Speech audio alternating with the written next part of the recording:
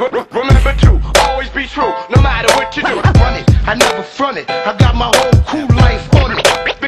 Think sharp, man, listen. What's going on YouTube? Gabriel Say, aka The Truth, checking in.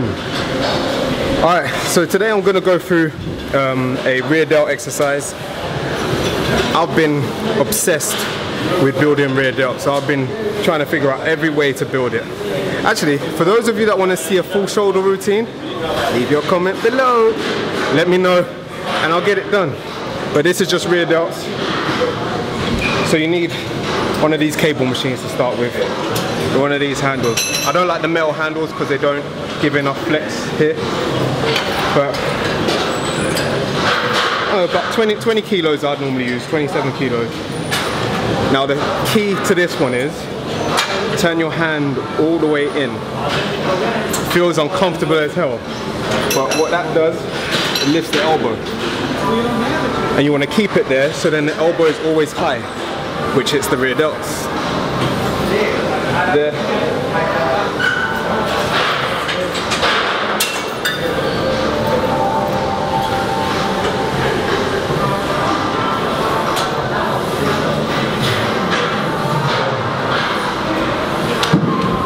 Now what you don't want to do is just use your bicep.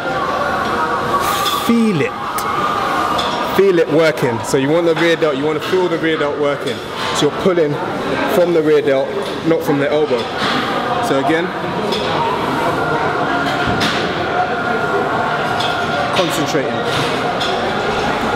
on pulling from the rear delt. Squeeze. I normally do that for about, before a back workout, chest workout, I'll do that.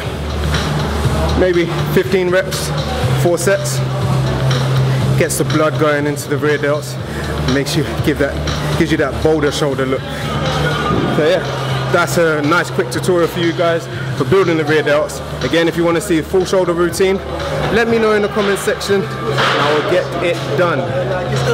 Don't forget to subscribe, like, comment, share, and until next time, peace.